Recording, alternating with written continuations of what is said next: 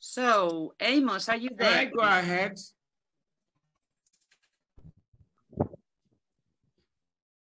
Yes, I'm here.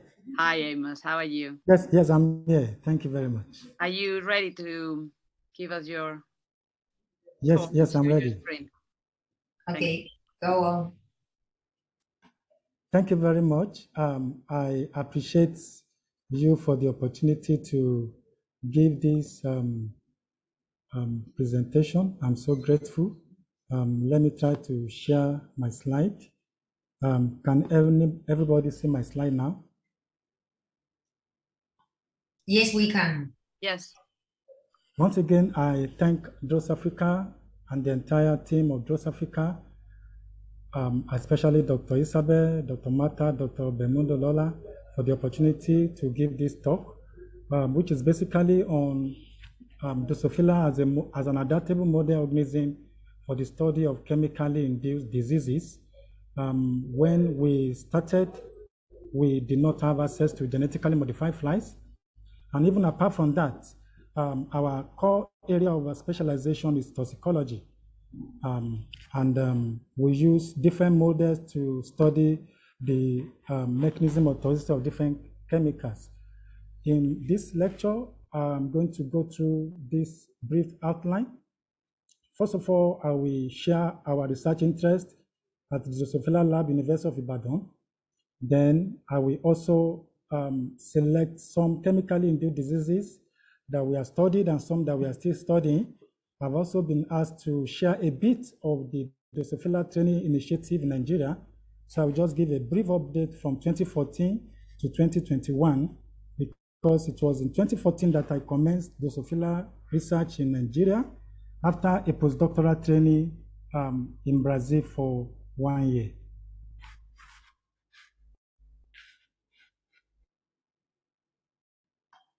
So this is our University of Ibadan. This is University of Ibadan. This is my Department of Biochemistry, and this is our laboratory, the Drosophila Lab, University of Ibadan.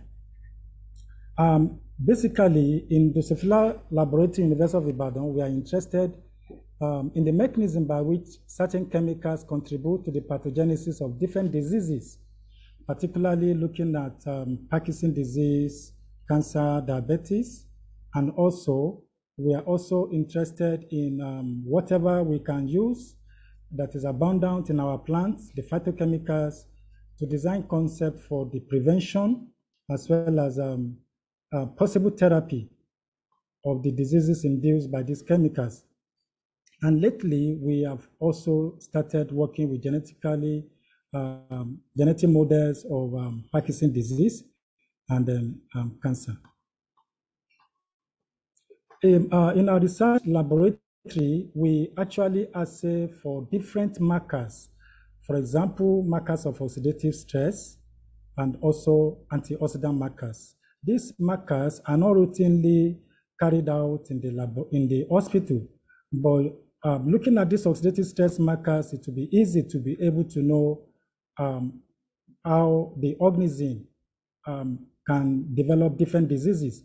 And then the antioxidant system in the body, like the superoxide dismutase, GST, catalase, and other antioxidant enzymes, as well as non-antioxidant, non-enzymatic antioxidant like the glutathione and non-protein thiols. All these help to ensure that the system is well protected. However, when these are overwhelmed, it can lead to different diseases. And we study this in our laboratory. We also look at this at the genetic level, molecular level, to look at gene expression. And then gradually also, we are starting with respect to Western blotting technique. We just have one more equipment to go to start operating this fully. So chemicals can actually be organ specific. They can be specific to certain organs, and then they can also cause, some can cause carcinogenesis, neurodegenerative diseases, reproductive dysfunction. Apart from that also, some chemicals, if a pregnant woman is exposed to certain chemicals, they can induce teratogenesis, which is actually malformation in the unborn child. So the adverse effects of chemicals in the environment cannot be overemphasized. There are different model organisms that are being used to study toxicology.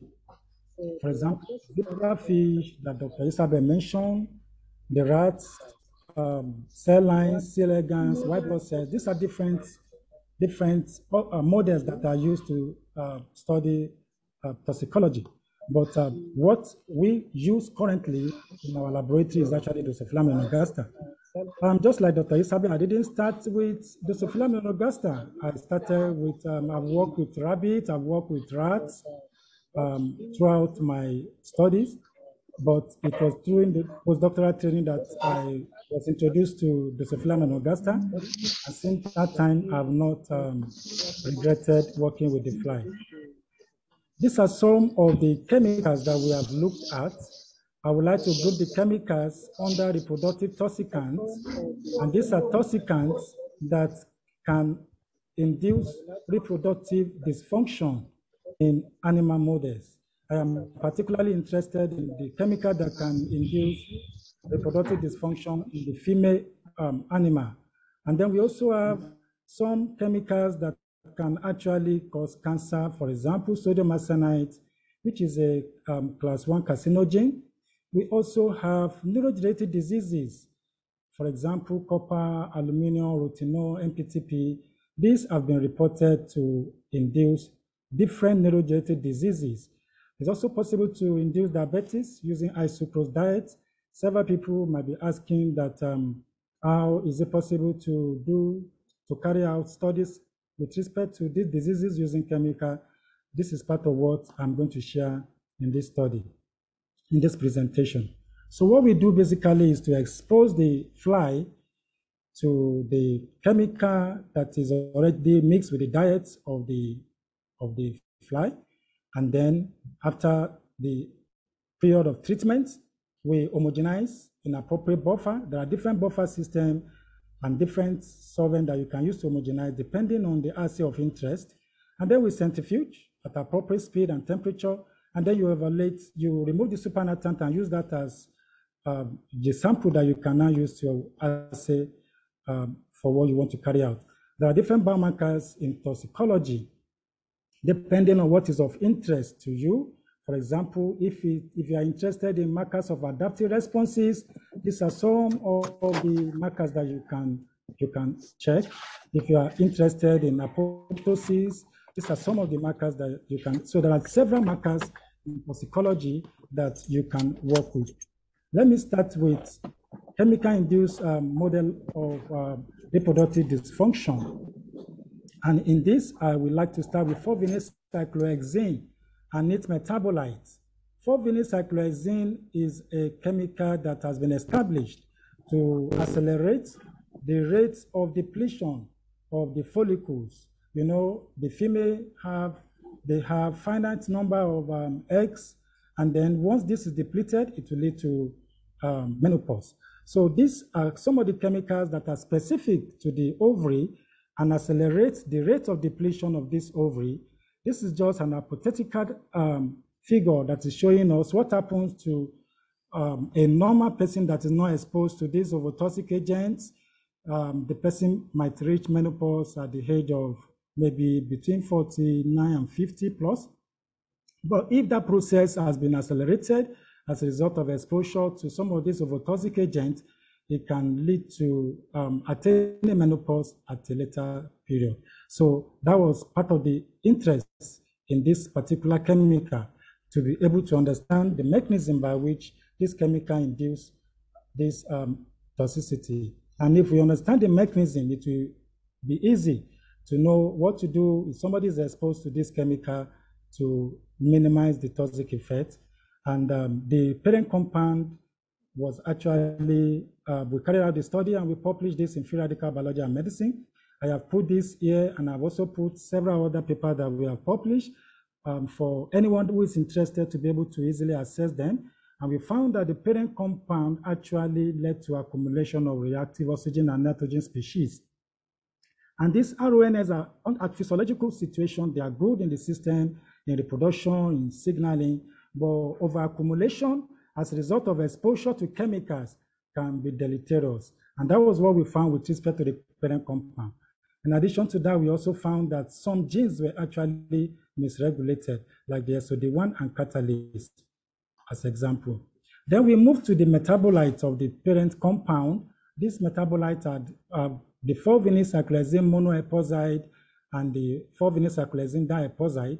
And we exposed different set of flies, different concentration from 10 micromolar to 10 millimolar. And then we carried out survival study. After the survival study, we selected these doses for the 2 metabolites, and then we now treated for 5 days and look at some toxicological markers. And then we found that these genes like CYP, 18A1, JAFRAC1, as well as the tyrosine reductase were actually misregulated compared with the control. Then apart from that, we also found that the enzyme referred to as the delta amino levolinate dehydratase that is involved in heme synthesis was also inhibited. And then there are 2 mechanisms by which this enzyme can be inhibited. The first is that if there is lead or any metal that can attack the enzyme at the active and displace zinc, it can inhibit the enzyme. And there is, since there is no lead in our assay medium, the other mechanism by which the enzyme can be inhibited is if there is any electrophilic species in the system or free radical that can attack any of these tires, and then it will lead to structural change that will not affect the activity on the enzyme. So that was how we were able to understand one of the mechanisms of toxicity of this parent compound, as well as the metabolite that is actually responsible for the ovotoxicity recorded in mammals. And then we published this in Reader's Biology, the 2 metabolites together.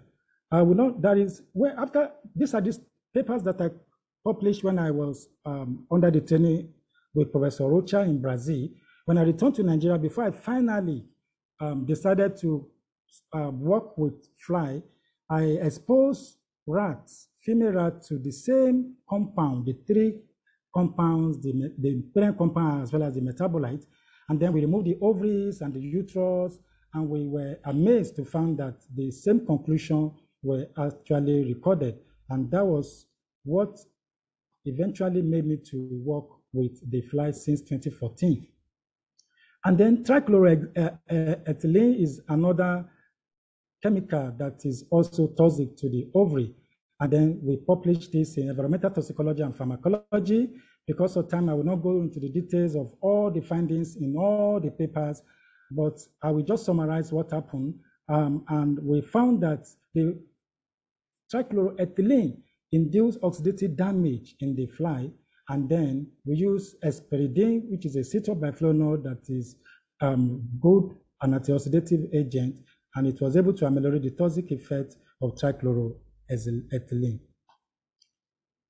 In addition to that, we also carried out different studies to find out how we can induce diabetes if you do not have access to genetically modified fly for diabetes.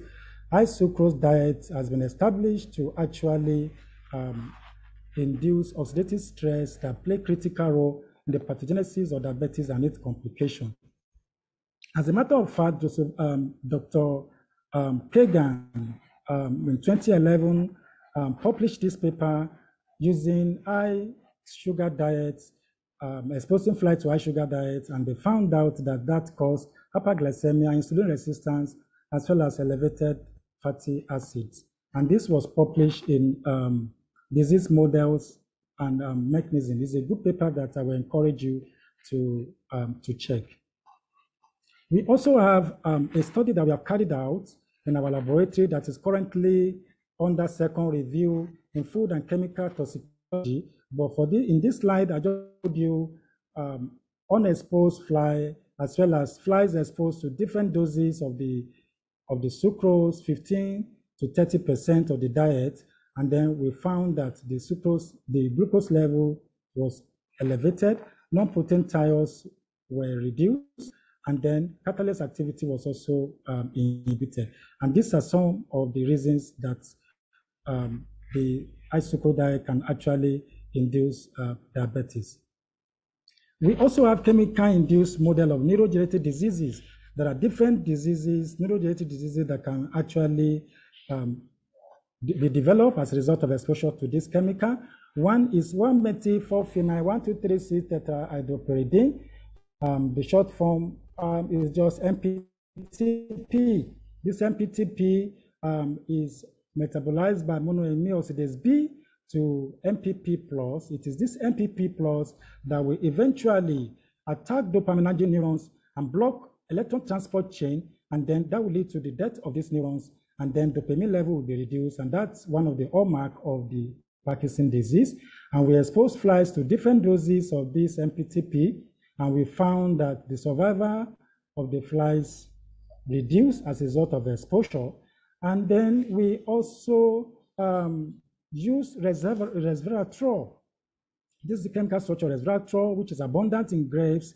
And then we found that resveratrol actually extended the lifespan of the flies compared with the control. And then we published this in Biochemical and Biophysical Research Communication. And this was the paper that we used as preliminary data to apply for the AGEP grant that we got. This is the third year now. We'll just talk a bit about it at the close to the end of this presentation. Apart from MPTP, we also have rotenone. Rotenone is also a model that is used to induce neurodegenerative diseases in animals. And then we have exposed flies to this, and we use Garcinia cola to ameliorate the toxic effect. Actually, we are interested in whatever is abundant in Africa, medicinal plants, like the phytochemicals, and we make use of the pure compound of this phytochemical to see if this can be used to ameliorate some of the toxic implication of exposure to these toxicants. So I just put here some of the data that we have in the laboratory with respect to exposure to 250 and 500 micromolar of rotenone. And then if you look at the survivor compared with the untreated fly, you see reduction in survivor. And then with respect to the non-protein thiols, we have several thiols that are not part of protein, and then we refer to them as non-protein thiols, like glutathione, for example. And we also have total thiols. These two thiols were actually reduced as a result of exposure to rotenone. Catalase activity was also inhibited, as well as GSC activity. NO, which is nitric oxide, was elevated as a result of exposure to this rotenone, together with hydrogen peroxide. So all these markers can be used to predict the disease state of the organism. And then apart from rotenone, we also have carried out studies with respect to using aluminum chloride to induce neurotoxicity. And then we found that aluminum actually induces oxidative stress and also reduce the survival of the flies. We published this in Journal of Functional Foods. I have put this here so that you will be able to have access to these papers after now. We have also carried out studies with copper. You can also use copper to induce neurodegenerative diseases.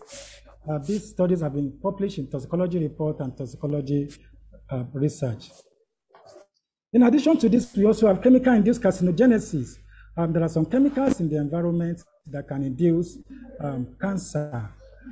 This is actually an ongoing study being carried out by Judith Madu in the laboratory.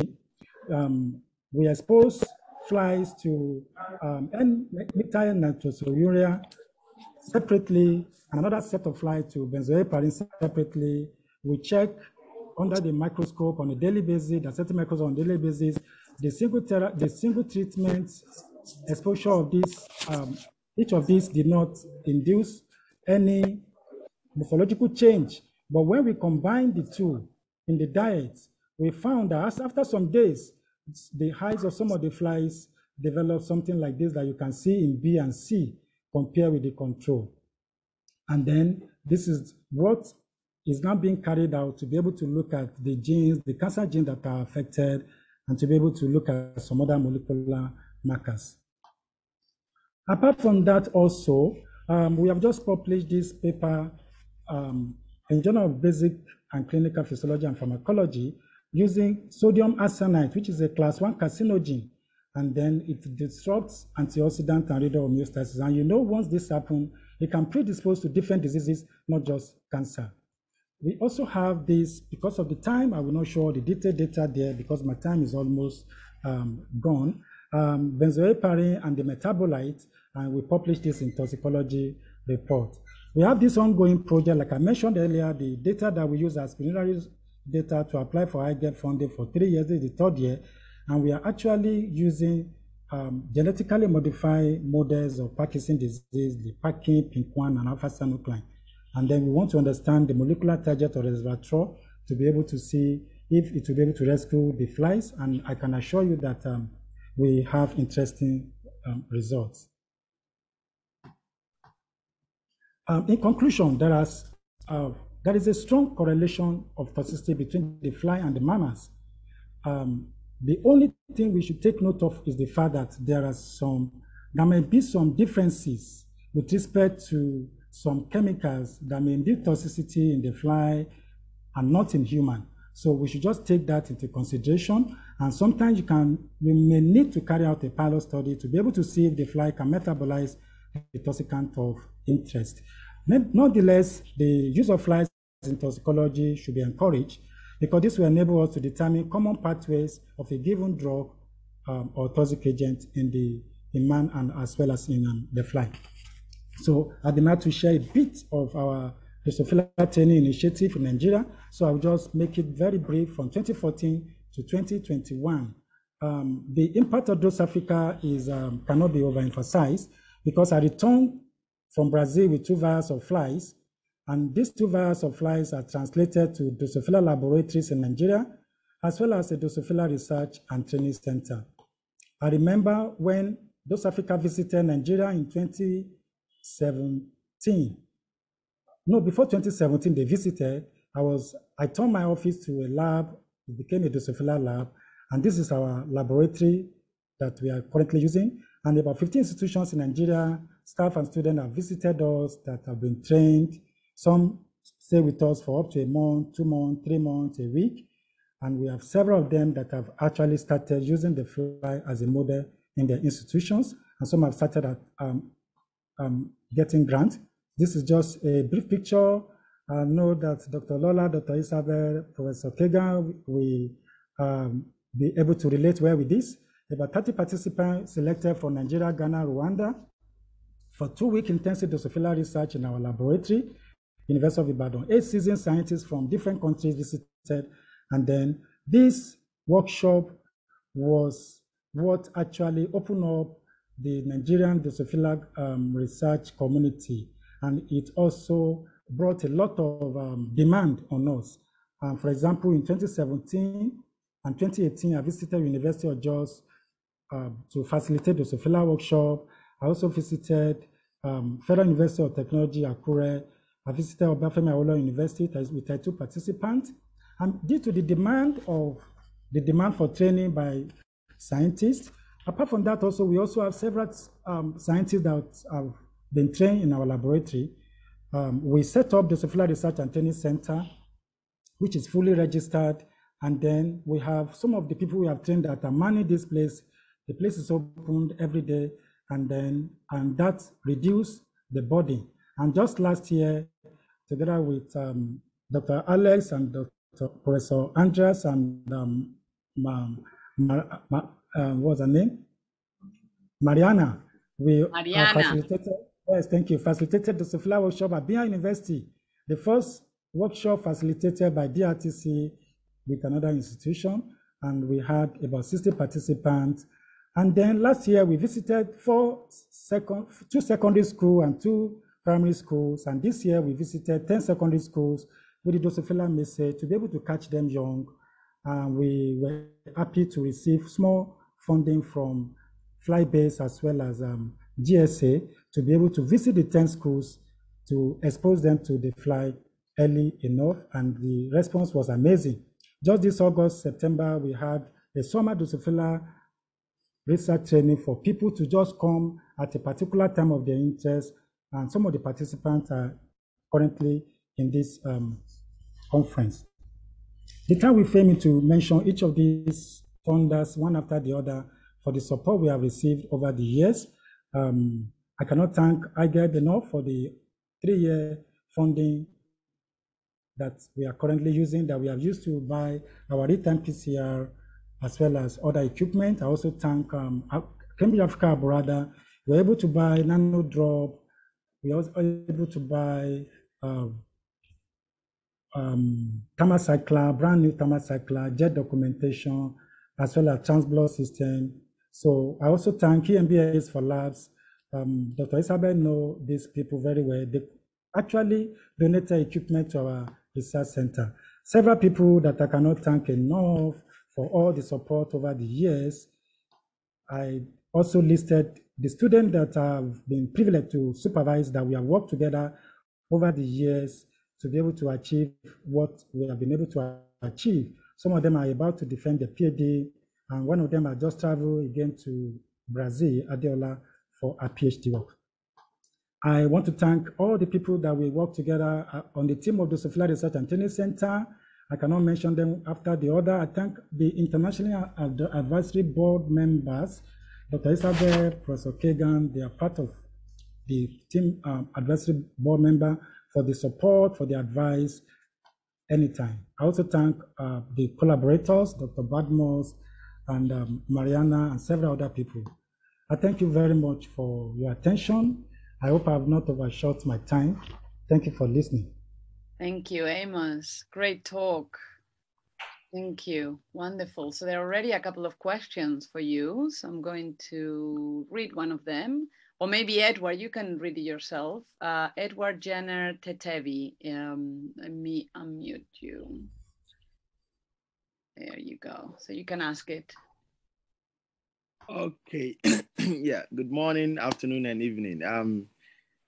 Many thanks for your talk, Dr. Amos. And I would just like to know if you are happy to share some of your working protocols, especially with those who are new to Drosophila. I mean, those of us who are just entering the world of the fly, if you could share protocols and probably some guiding principles in working with the fly. Thank you. Thank you very much, Edward. Yes, we are happy to share some of the protocols that we validated. We have documented them. We'll be happy to share.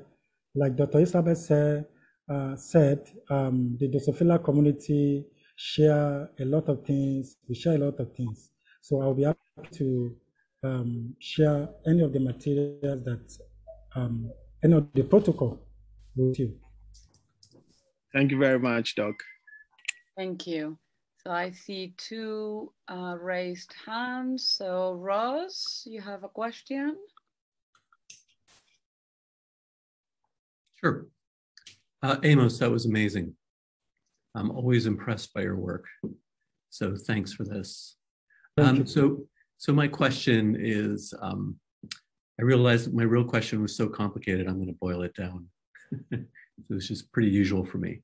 So you really showed beautifully rotenone, which is cellular stress, oxidative stress, and you can get Parkinson's-like diseases.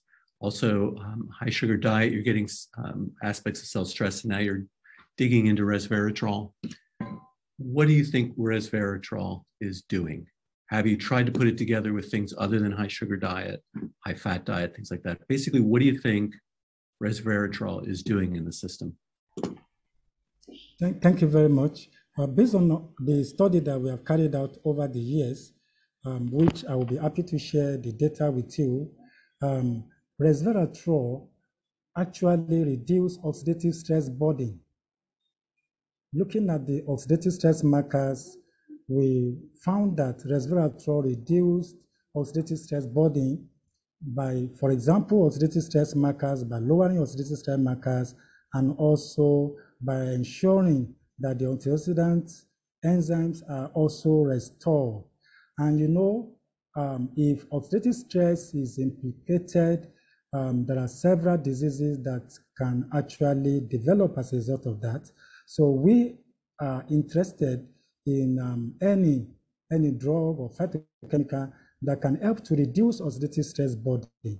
And this can help to actually maybe prevent some diseases or to also extend the lifespan of the organism if the organism is actually taking resveratrol. Is a rich anti-oxidative agent based on our findings. Great. So I would like to ask Anastasia from Ghana to ask your question. And that will be the last question, then we move to the next speaker. All the other questions can be answered in the slide. Thank you very much, Dr. Abolaji. I just wanted to find out these chemicals, I mean, as you rightly said, some of them are carcinogenic, some of them are implicated in other diseases. How are you able to safely dispose them, or I mean, like, do their use not cause any problems to the environment and I mean the other scientists using them? Okay, thank you very much. We take precautionary measures while using these chemicals, and then some of these chemicals are actually in the environment already. So we try as much as possible to ensure that whoever is using the chemical in the environment use it with precaution. Then also, we do not dispose them into the environment once we have used them, just directly anywhere. We carefully ensure that they are well disposed to prevent them from getting into the water bodies. And also, the amount that is mixed with the diet is so minute because the flies are so small. And then, as much as possible, we take precautionary measures. But these are also present in the environment. For example, if you look at some of these pesticides that we use, some of these insecticides, fungicides, they are already in the environment mixed with the food that we eat. We also have some of these metals, that mercury in the water body as a result of waste from different industries. So they are already in the environment, and we have several diseases that it's possible that the cause might be due to exposure to some of these chemicals. If you look at carpet, for example, part of the byproducts in the manufacture of carpet and tire is 4-vinyl-cyclohexane that I just mentioned. So as a toxicology, we study the toxicity of these chemicals in order to be able to make public awareness to people to be careful by to ensure that they don't get exposed to these chemicals just anyhow. We have several of them, wood preservatives, paints that are used in the environment, even this sealing. What is used for what is used for sealing in some countries? Asbestos has been banned in several countries, but we see some countries that are still using this asbestos, and it has been implicated to actually cause cancer. So some of these chemicals are in the environment, and as toxicologists, we work on them, understand the mechanism of toxicity, and we make the public to be aware of the risk of exposure to them. Thank you very